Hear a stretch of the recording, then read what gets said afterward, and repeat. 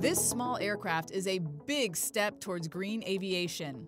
The ES-30 is being built to fly 125 miles on battery power alone, with a backup generator that can double its range.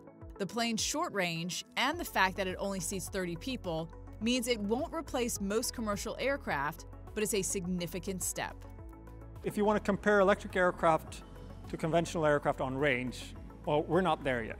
But what we can offer is we can offer low noise, zero emissions.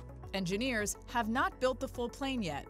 They are using this aluminum frame to test propellers and batteries on the ground before building a prototype. It's very expensive to do tests or to make mistakes in the prototype because all the parts in the prototype are aeronautical parts. Here, it's not. Heart hopes to have planes in flight by 2028. And they already have buyers. United Airlines, Air Canada, and Mesa Air Group have already placed their orders. We need to decarbonize, and we need to do it fast. By 2050, we want to be fully carbon neutral. Just because it's not happening overnight doesn't mean we can wait until tomorrow.